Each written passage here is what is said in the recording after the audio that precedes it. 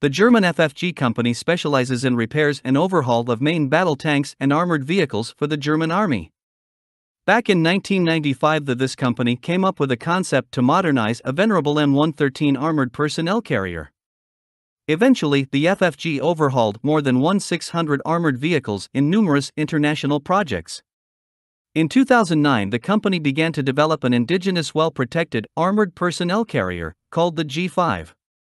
It was developed as a private venture and revealed in 2012. This new armored personnel carrier, APC, was a clean sheet design, but made extensive use of readily available military and commercial components. The end result was a modular, versatile, and well-protected APC that was easy to service and to maintain. The FFG G5 was proposed for the German army, as well as export operators. In 2012, the new G5 emerged as the best tracked vehicle in the Danish APC trials.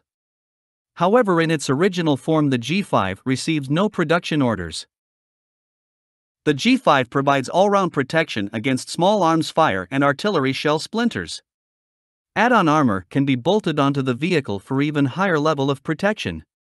Interestingly, this vehicle has improved protection against mine blasts and improvised explosive devices. At the time of its introduction, it was an unusual for a tracked vehicle. The G5 has a modular design. Initial vehicle had a payload capacity of 6.5 t. On later prototypes, the payload capacity was increased to 8.5 t. This armored vehicle can be fitted with interchangeable mission modules. The standardized mission modules include removable roof plate and interior equipment.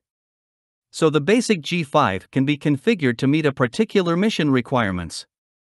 Mission modules can be easily exchanged in field conditions. Various mission modules were developed for this APC.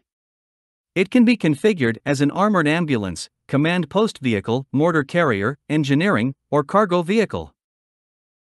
The FFG G5 can be fitted with a remotely controlled weapon station. A huge variety of weapon stations are available. A prototype was armed with a 12.7 mm machine gun. Alternatively, a weapon station with 7.62 mm machine gun or 40 mm automatic grenade launcher can be fitted. The demonstrator of the G5 provided seating for 8 troops, though this APC could also be configured to accommodate 10 troops. Occupants enter and leave the vehicle via rear ramp or roof hatches. The G5 is powered by a turbocharged diesel engine. Developing 560 horsepower engine is mounted at the front. It is mated to a 6-speed automatic transmission. Vehicle uses some suspension components of the Leopard 1 main battle tank. The G5 was designed from the start to be easily serviceable. This armored vehicle has long service intervals than many other armored vehicles. This armored personnel carrier is not amphibious.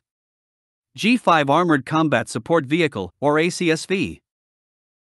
It was a family of tracked armored vehicles, developed to meet Norwegian requirement. The G5 ACSV was based on the basic G5 modular APC design, but was modified in many ways. It is powered by a diesel engine, developing around 616 horsepower. In 2020, the G5 ACSV was tested during a verification process. First production vehicles were delivered to the Norwegian Army in 2021.